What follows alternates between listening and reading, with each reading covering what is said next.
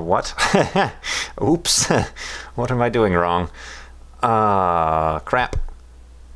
Crap. Okay, you guys might be in orbit a little bit longer than anticipated. I'm not sure what else I can do at this point. So I'm just going to fast forward and see what happens.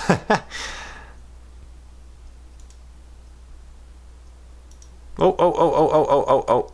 Okay. Yeah, as you can see,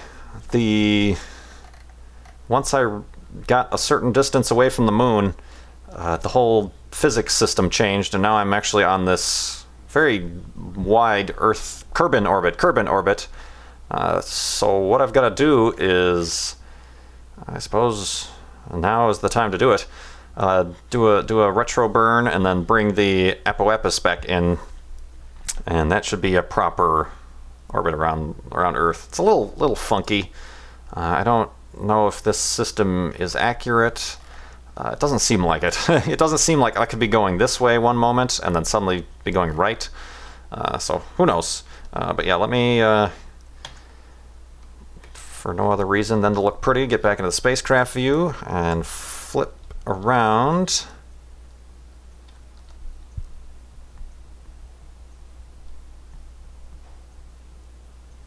Very nice.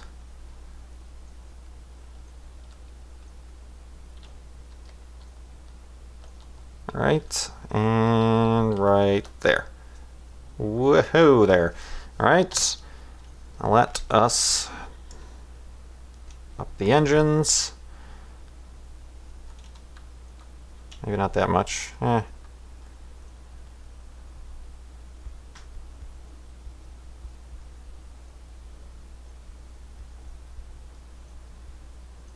Okay, very nice.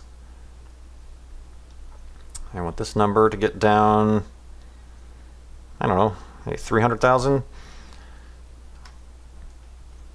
Because I do want to get back into kind of an orbit and then re-enter. I don't want to come in too steep.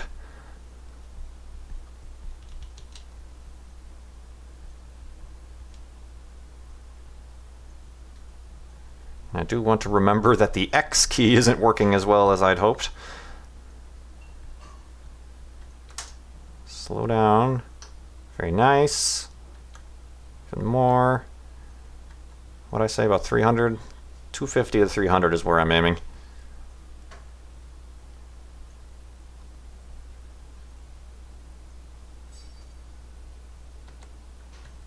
Ah, again, my X key is broken.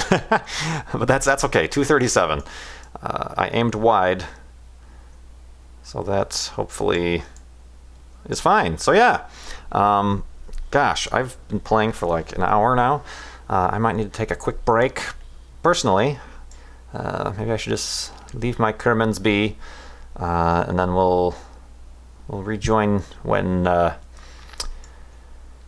we get closer to Earth here. So yeah, let me actually fast forward a little bit just to make sure that this worked.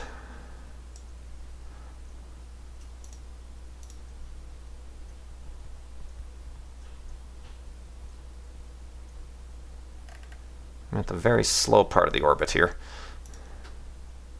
Oh, what? Wait. What the heck just happened? What? See, okay. I'm confused, to say the least.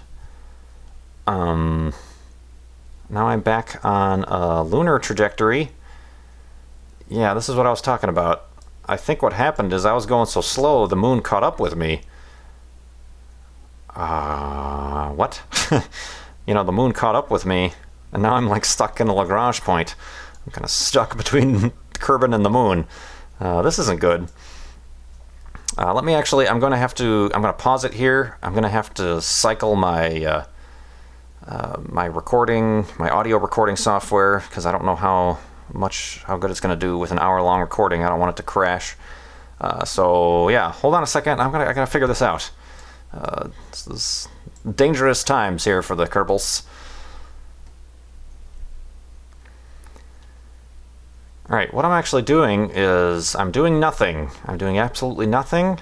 I'm just going to assume, now that I've passed the periaposis, that once the moon gets a certain altitude away, that I'll switch back to my Kerbin trajectory. I'm just hoping that's how the software works. So yeah, the moon is going away.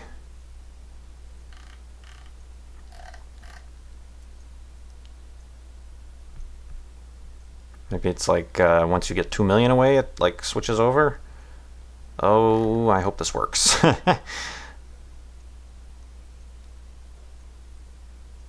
No. Okay. A little bit concerned at this point. Yeah, okay. Whew.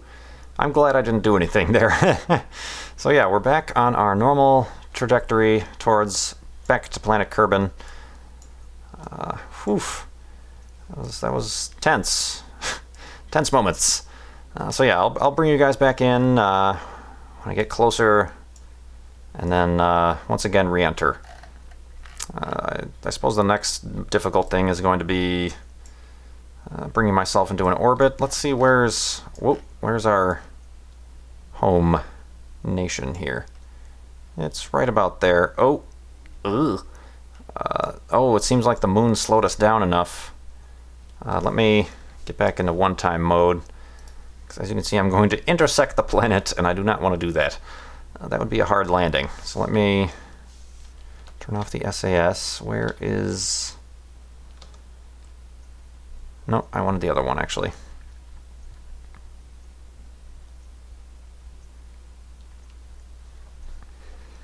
Just want to get a little bit of thrust to hopefully separate myself from a crash course with the planet.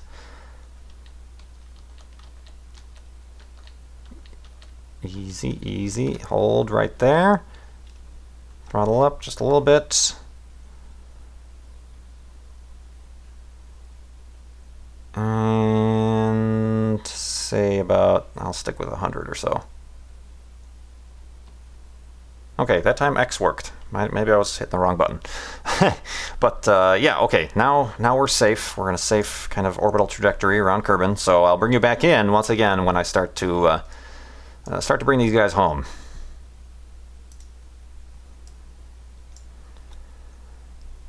Alright, I'm back, and as you can see, we are much closer to our planet Kerbin, and I think I'm about, yep, at the periaposis. So I'm going to get ready to bring myself in a more circular orbit, and then I think, if the timing is correct, I can drop myself in the ocean just off the coast of our launch pad. If I could just get this freaking spacecraft under control. And hold right there. I did go through the first fuel, RCS fuel. It might be because of my wacky configuration that causes me to spin, but yeah, let's burn right now. And as you can see, there is our home launch pad. So I think I'm gonna bring this down, and then I could probably, if I, like I did before, I aim about here, it actually brings me in closer. So it's looking like this is a successful mission. Our first orbital mission to the moon.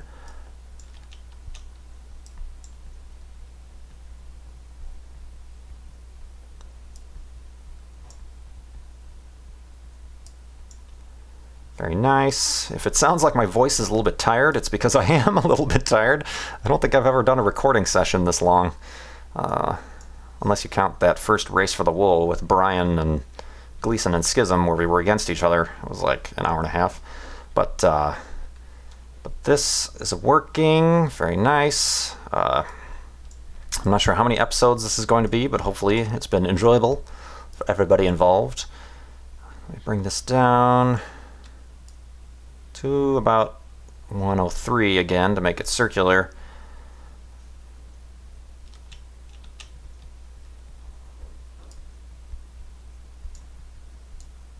And then I'm going to aim for a pinpoint splashdown.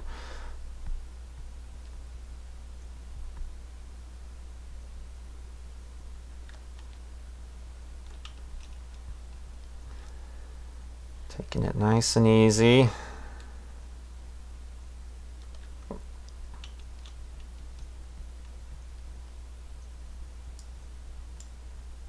Alright, now I gotta watch this side. Oh, actually this might turn out just dandy. That's the only burn I might need. Yeah. I'll wait till it hits about 10. Okay. Excellent. Alright, I think that's going to bring me in right on target. Actually, no, I don't think that's going to bring me on right on target. Let me...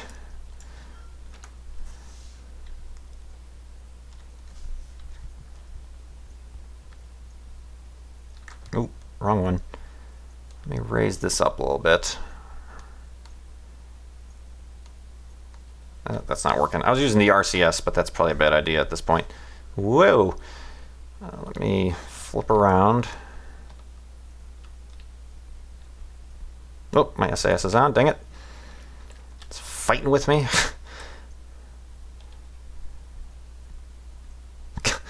Bill and Bob, whenever anything happens at all, you guys freak out.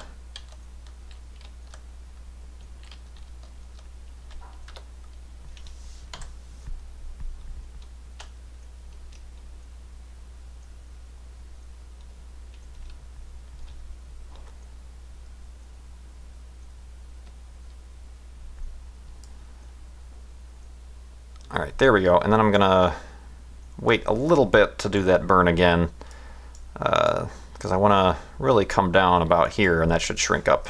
I was afraid that I was getting too close, and then this was a steep angle, or actually a shallow angle, and it would have actually brought me into this ocean. So I'm trying to be precise, trying to get to that ocean, so I'll bring you back in when that happens.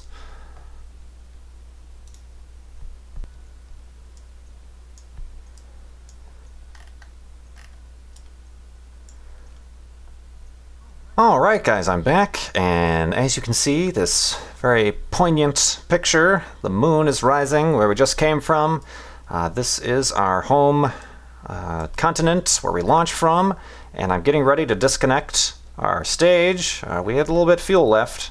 Maybe I could have gotten away with 2 fuel cells. I think I wasted a little bit of fuel by doing just a few orbital maneuvers that weren't necessary, but yeah, as you can see, our orbit is going to hopefully bring us down in this ocean.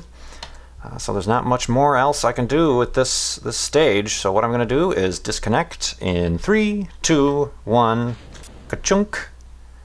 So long. I'm going to position myself. Let me spin around here. Very nice, very nice. There we go. That's a pretty proper re-entry angle. That's the word I was looking for. Oh, what happened to that stage? There it goes. It will come down somewhere on somebody's house right there. But yeah, I'm getting a little loopy.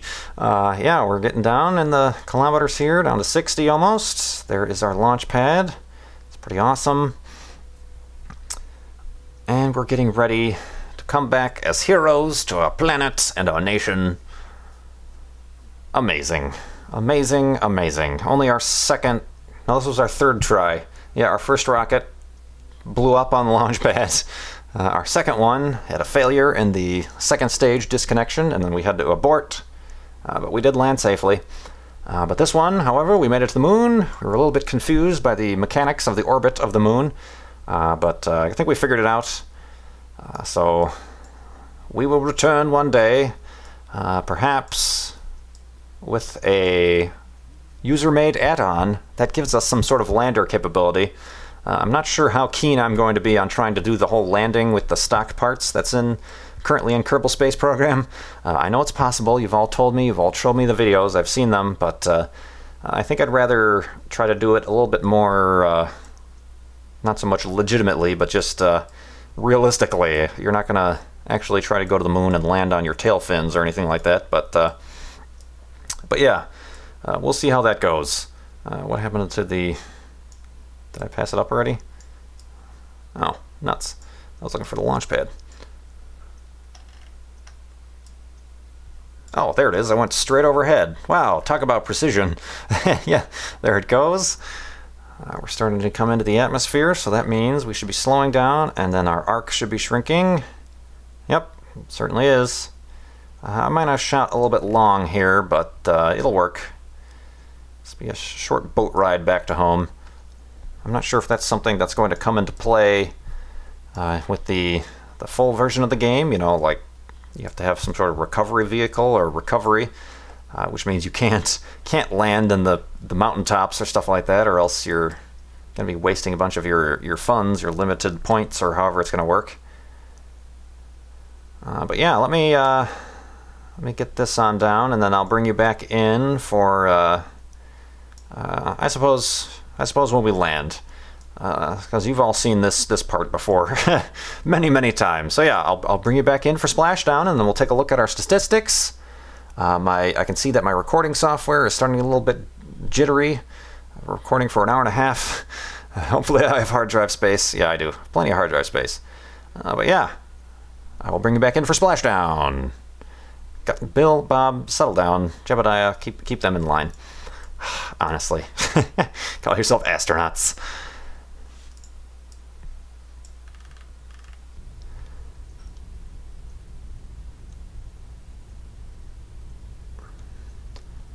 Alright, I'm back, and if there was ever a poetic final image of this mission, it would be this, coming down under the power of our parachute, with the moon on the horizon, or in the sky, and splashdown. I just totally messed up whatever poetic thing I was going to say.